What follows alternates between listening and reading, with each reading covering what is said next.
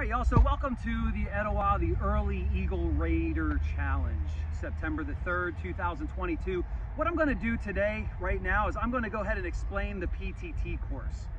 You'll notice behind me over my right-hand shoulder over here are two blue cones. That is going to be the start and the finish line for the PTT course, which we have designed as kind of like a modified Nationals PTT course. If you'll follow me over here, after you start, you're going to run over here to this tire, which we might have a cone out, but this is going to be kind of a corner. You're going to want to stay on the outside of that tire or that cone until you get over here to this lineup of water jugs, ammo cans, and kettlebells. You're going to carry those water jugs, ammo cans, and kettlebells. A couple of those ammo cans are 60 pounds, just about everything else is 35. You're going to carry them about 20 yards to the next set of cones where you're going to set them down. Do not drop them. Make sure that they do not fall over. Set them down correctly.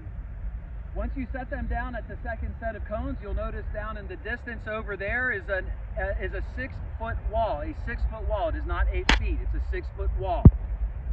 Once the team, all 10 people, scales that wall, you're going to go around. What down there is a pitching net, but we're going to put that a cone or a tire down there for you to go around. You're going to stay outside of that, and off at the very far end, down by the fence in the back, is a vault. That vault is designed exactly like the vault that you see at Nationals. Everybody has to go over it.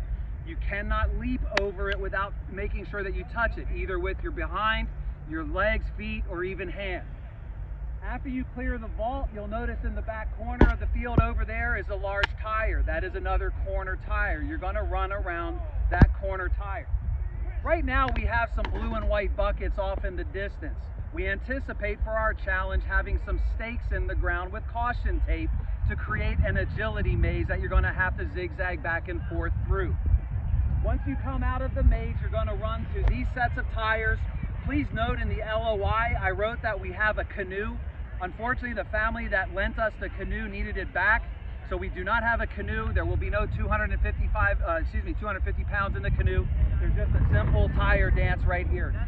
Once you clear the tire dance, up there on that hill where that bus is driving past right now is a blue cone. You might not be able to see it in the picture now. We'll make sure on competition day we have an orange cone sitting there.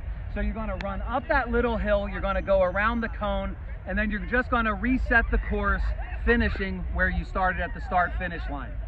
I would say that this is probably about a 3, maybe no more than 3.5 minute course, depending on how conditioned you are. But anyway, that's the Etowah Early Eagle Raider Challenge PTT course.